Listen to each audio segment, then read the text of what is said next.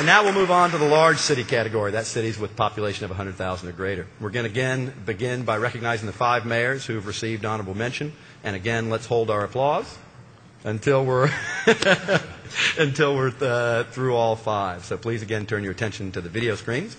And the 5 that received honorable mention: Mayor Robert Cluck of Arlington, Texas; Mayor Frank G. Jackson of Cleveland, Ohio; John Hickenlooper of Denver, Colorado; Alan Autry of Fresno, California. Hopefully Alan is with us here. And Mayor John F. Street of Philadelphia, Pennsylvania. Let's give them all a big round of applause.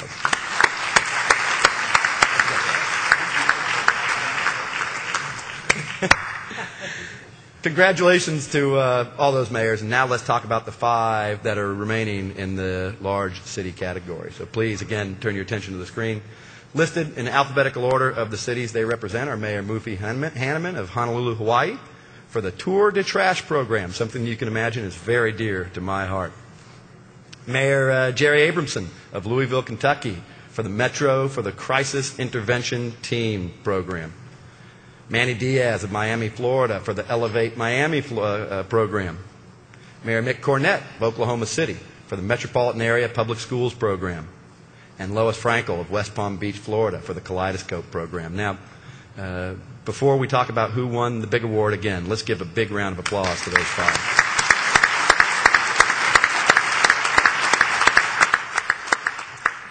And the winner of the large city, first place city for the large cities in the City Livability Awards, Mayor Manny Diaz of Miami, Florida.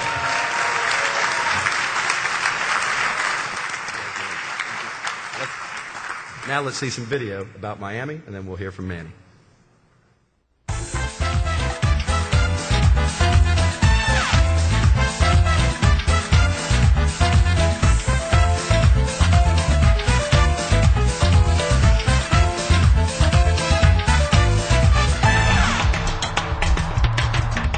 I grew up in poverty. I was an immigrant. I came with my mom with, maybe a nickel in her pocket. So from a very personal level, I lived it. I experienced poverty. When I got elected, the 2000 census numbers came out with Miami being the #1 large city in the country in terms of poverty rate. So it was something that I had to get on immediately, and I did. Elevate Miami basically is a very comprehensive but collaborative effort as a city initiative to get people that are low moderate income out of poverty. I think Mayor Diaz's approach is organizing the existing resource community in a better, more effective way. A perfect example is like the earned income tax credit. 20% of the population that is eligible to receive it does not receive it. We facilitate through free tax sites to get the two together, connecting the low moderate income resident and the small business community also to benefits that already exist. Government services like free tax preparation, individual development accounts. We also have a grant within our park system where we have free after-school programming. We have arts, we have music, we have dance, we have drama within our park system. The first program that was established in about 2002 was a program we called eParks. We put computers that were in use here in the city government, and we took them out and we put them in the parks. So that people can have access to computers, to the internet, and to a world of learning that they may not have available to them without Elevate Miami. It's all about attacking the digital divide. Our micro lending program, which has been very, very successful also. There's 78,000 by last count small businesses in the city of Miami that are 5 employees or less. So this program actually gets them a loan from $500 up to $25,000 with a very minimal interest rate. The financial literacy component actually is attached to all the different aspects of Access Miami. How to handle best their money, how to open up a bank account, how to expand their business properly, and how to be a proper homeowner when the time comes. The first year, I want to say it was about $150,000 or $200,000 just to start with the campaign. But what's occurred is that we have, through the process, been able to get a whole bunch of partners. Public-private partnerships, public-public partnerships, individuals working together. The H&R Block partnership is a perfect example. We have a 5-year agreement. We've got donations of software from Microsoft, which has been a tremendous partner to us. The school system is another one, a great partner. we have a VISTA partnership where we have VISTA members. They're volunteers in service to America. They're the Domestic Peace Corps. The Access Miami program collaborates at the private level, the public level, nonprofits, foundations, anybody that has the same intent and agenda that we have, we want to do business with. I think Elevate Miami is really building people up on so many different levels that it is elevating Miami. It's not just how do we address poverty, but how do we improve the quality of life for the residents of Miami so that the residents are better prepared to address their own issues. I'm about building things that are sustainable, that'll be here after I'm gone. I feel exceptionally hopeful about the way in which all of the different mayor's policy areas are beginning to demonstrate how they tie themselves together and how the dots are connected. Getting out of poverty is about creating the opportunities for someone to become self-sufficient. In the past, no one threw you a rope. As a matter of fact, they pulled the ladder up and let you hover down there. It's just that little push that all of us need in life, that rope, that hand that reaches out and pulls you up a little bit, and then the rest is up to you.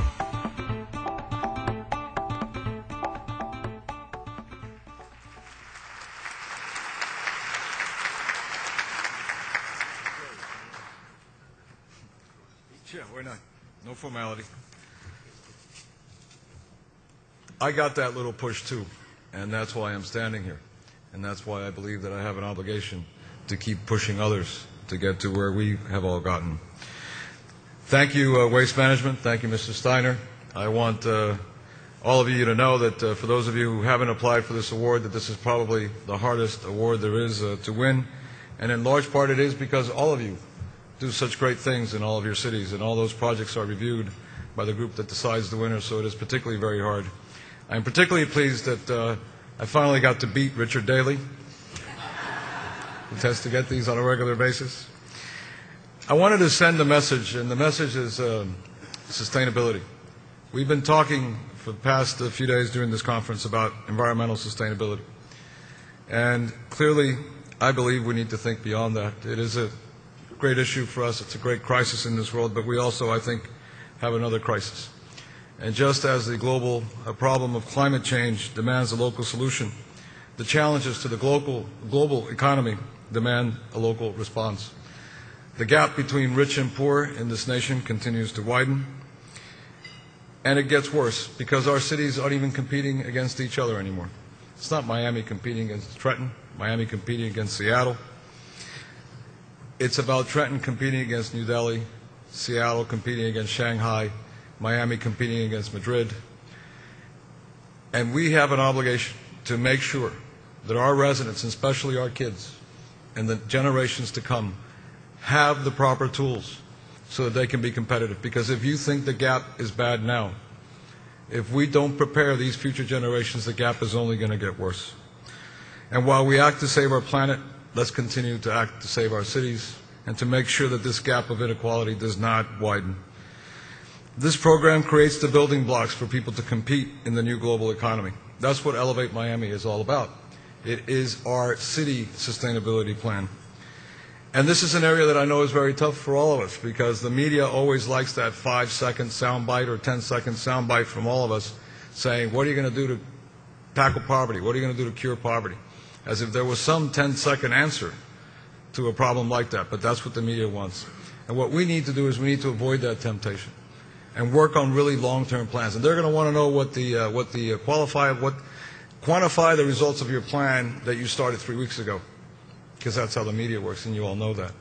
But avoid all of that and just stick to your guns, develop a plan, and let it become a sustainable plan. And I think in so doing, you'll guarantee the future of your cities. We can't afford to fail, because if we fail, we guarantee the failure of our cities. And if we guarantee the failure of our cities, we all know that means the failure of this country. But from what I know of all of you, I know we won't fail. So Waste Management, thank you again for recognizing this effort from our city and all of our staff and employees that have really helped to put all this together. Thank you very much. She wants to give you a call. Huh? Hi. You got to give the award. Oh, yes. Give me the award. Should she stand up? Yeah.